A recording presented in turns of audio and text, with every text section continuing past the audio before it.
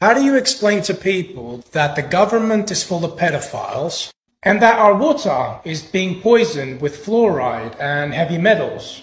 Our food is fake, the weather is being manipulated, clouds are actually created to block the sun, and that chemtrails actually kill people. Our government actually stands for mind control, and that big events are actually staged to keep us distracted from the real truth.